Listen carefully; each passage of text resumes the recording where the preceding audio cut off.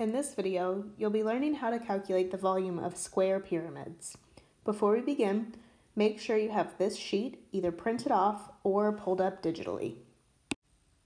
So this is the first type of pyramid that you learn how to calculate the volume for, and we just finished learning about the volume of prisms. Before you watched this video, you were supposed to watch a video that showed a prism and a pyramid, and the pyramid was being filled with water and then poured into the prism. What we learned is that if a prism and pyramid have the same base and the same height, it would take 3 pyramids to completely fill that prism. In other words, 3 pyramids fit inside one prism.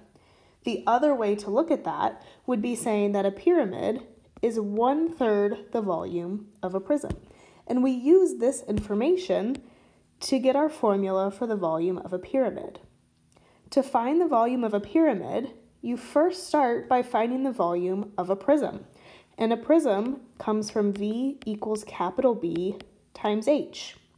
But since a pyramid is 1/3 of a prism, we then take that answer and divide it by 3.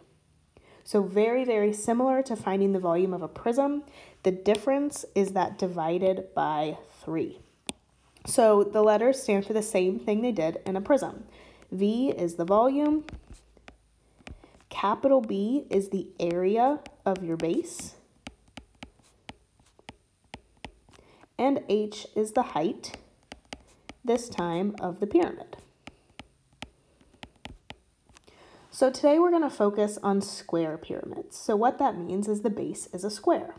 To find the area of a square, you can do 2 separate things. You can either do side times side, or that would be side squared.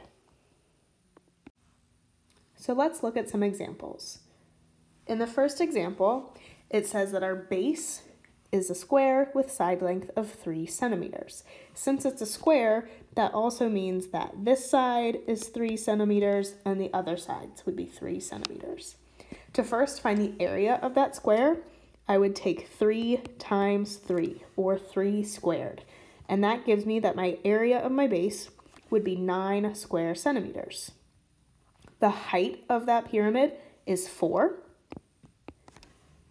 So what I would be doing to calculate the volume is the base times the height divided by 3. So in this particular example, 9 times 4 divided by 3. 9 times 4 is 36, divided by 3 gives me a final volume of 12 cubic centimeters.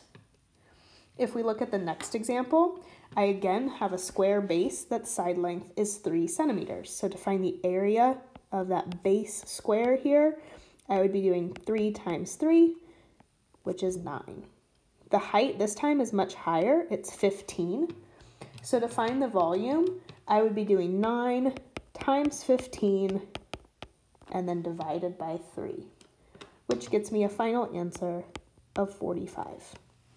So the biggest thing with pyramids is that you remember to divide by 3 at the end. That's the newest part, and how to calculate the volume of a square pyramid. Good luck!